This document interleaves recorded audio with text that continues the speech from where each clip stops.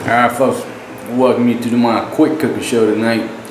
I'm a one-man production crew, one-man film crew, goddamn head cook, sous chef, a motherfucking dishwasher and everything else.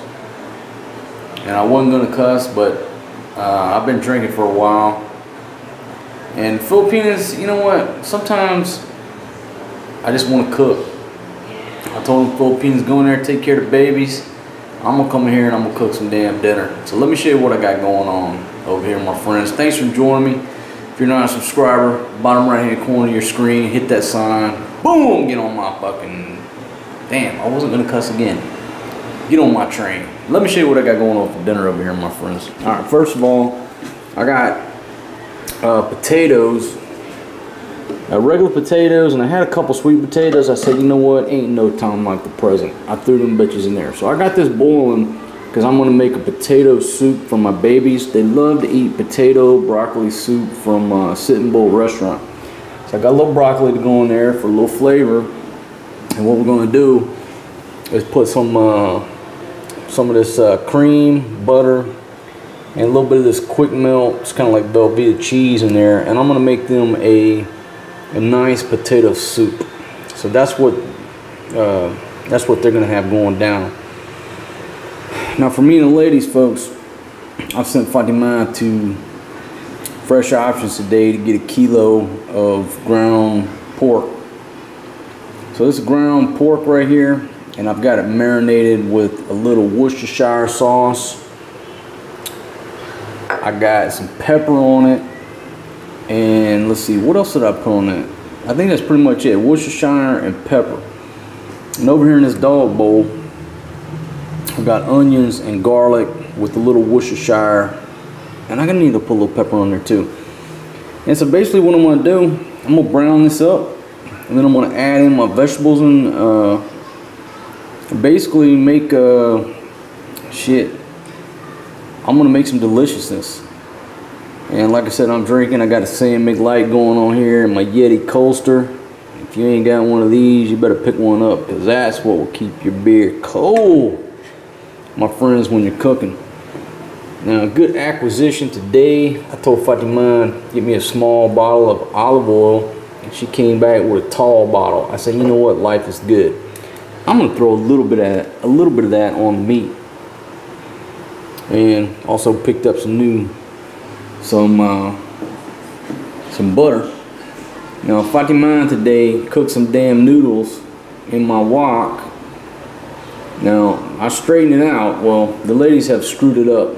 Now when I let the ladies start cooking in this wok, it looked like this, and now it looks like this.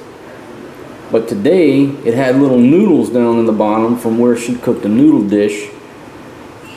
And of course she got no idea how to get off there. I said, you know what, and that's really what pissed me off. When I opened up this wok and there was like 20 little noodles, I said, you know what, just let me handle dinner tonight, dear, because I will show you how to get that out of there. So I had to boil the wok for like 5-10 minutes and scrape out all the noodles.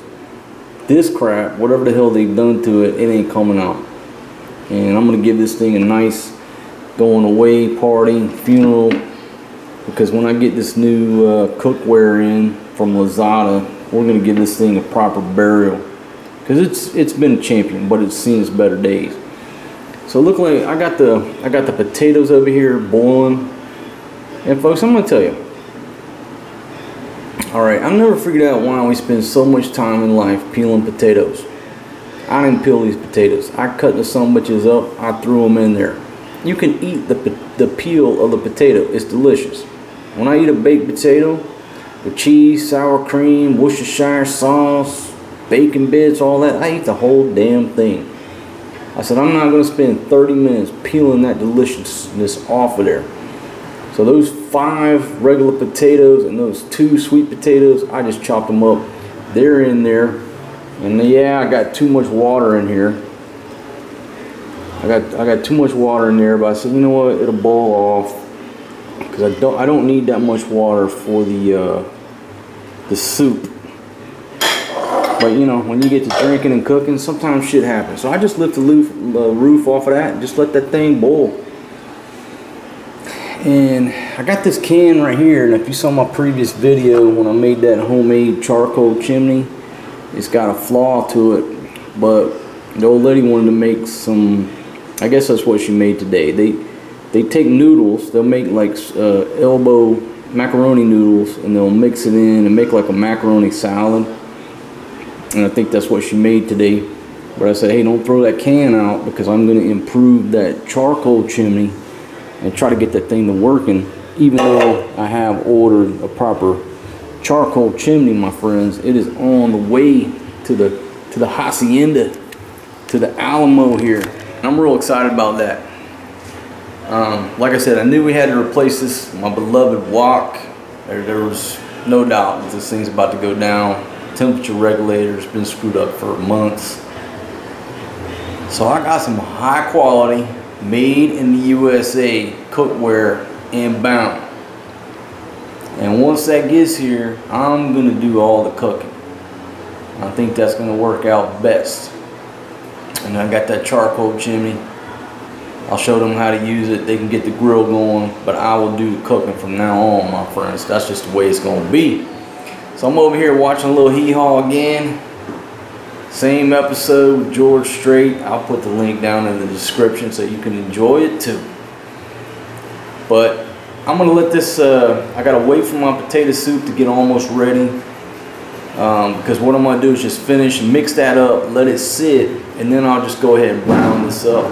And folks, you're gonna see some deliciousness. I don't know what the hell's going on out there. Got some action going on or something happening. I don't know. I was gonna make some new biscuits, but I'm gonna save that for tomorrow. So I've just been drinking too much. All right, let me just say a few words. I've had this thing for years, a wok, an electric wok, and the rice cooker. I don't know how long it's been with us, but folks, we literally cook historically for a long time. We cook everything in these two pieces of equipment. Now, when we were over in Angeles City, well, the ladies have taken it. We did purchase that electric grill, that little griddle, whatever. Because we're in a condo, we couldn't put charcoal on the balcony, so we bought that electric grill where we could basically barbecue on the balcony. But these have been our two primary cookers. Now we got that charcoal grill outside. As long as we're at this house, we'll use that charcoal. But you know, you move back to a condo where you know, you can't use charcoal, then you got to go back to electric.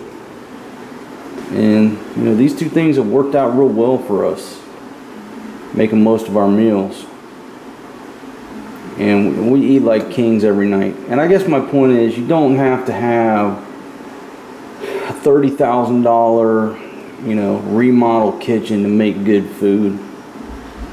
The main thing is good ingredients and somebody who knows how to put them together. That's my point of this little speech. Alright, them taters are rocking on. I'm ready to get on with it, my friends. I'm ready to get on with it. I'm not going to take that thing all the way up. I'm just going to turn it on a little bit. Like I said, this thing, the temperature regulator's fried. So when that little puddle of water evaporates, I know it's getting hot. And I'm going to hit it with a little olive oil, and it'll go straight in. Go straight in with the pork. And again, I'm a one-man film crew tonight,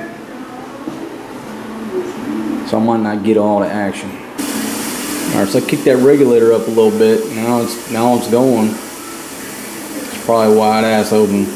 Whatever. So you just gotta deal with it. I'll come over here and get this get a little olive oil in there. Wait a minute, does somebody had a lid in it? I don't know what happened to it. It had had like a thing sticking out of it. Maybe it's down in there. I don't know. Get a little olive oil.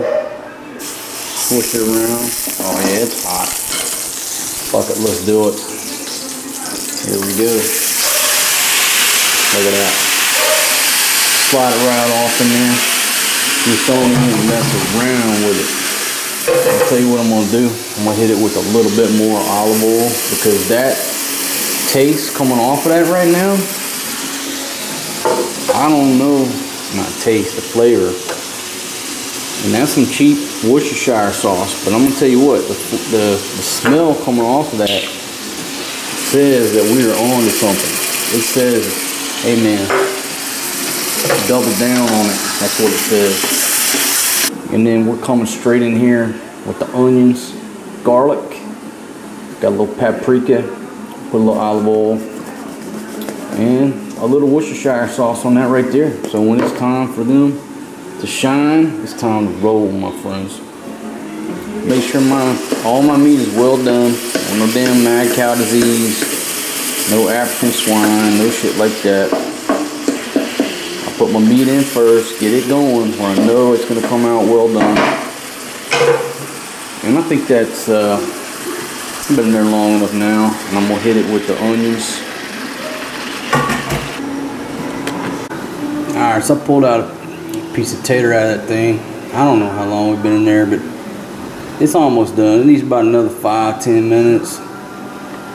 And you can see this right here is browning up nicely. We're about 10 minutes. 10 minutes before everything starts to come together. Folks, I'm rocking it out. Listening to this goddamn George Jones from a concert back in 1970 something or early 80s. I was watching Hee Haw and then it switched over to George Jones.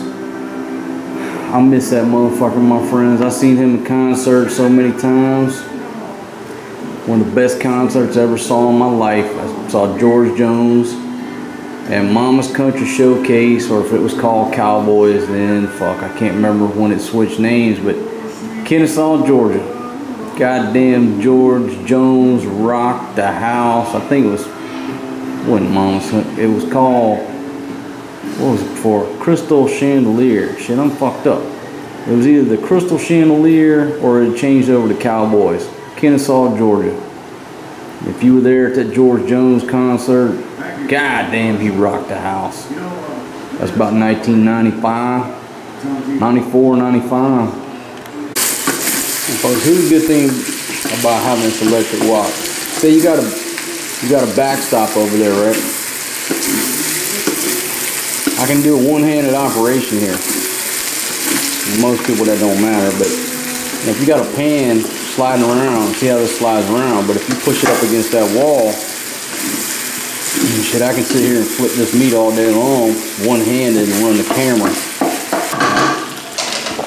Let that shit go. And I brought a piece of sweet potato out here just to check consistency.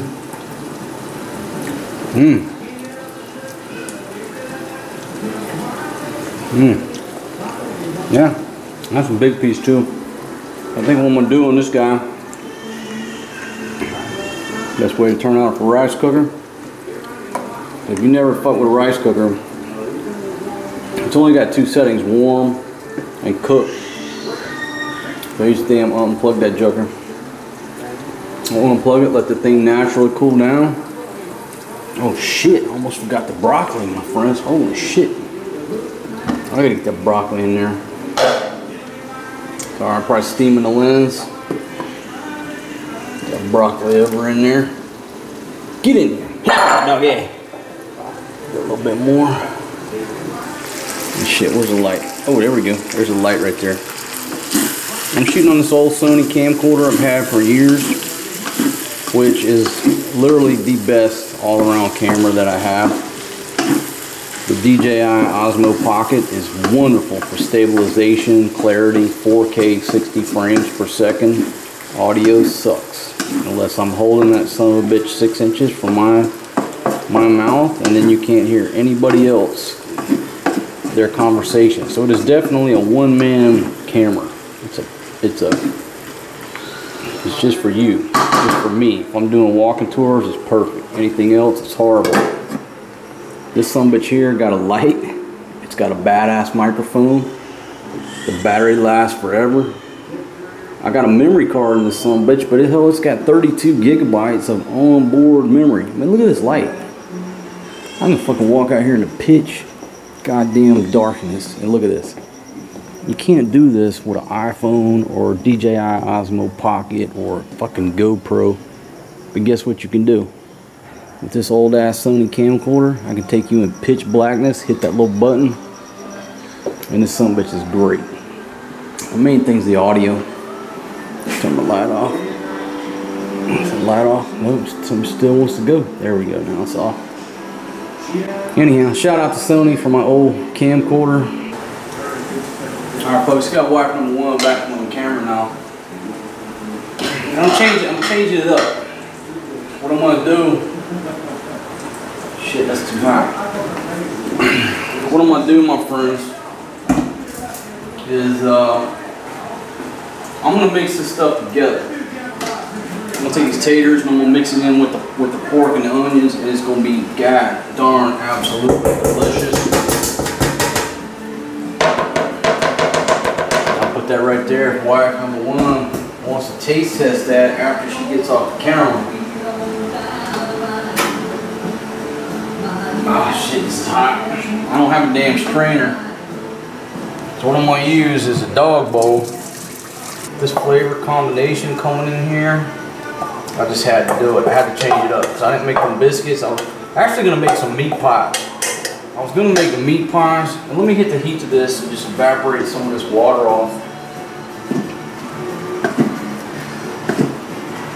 But folks, what turned out, it was gonna be meat pies / potato soup.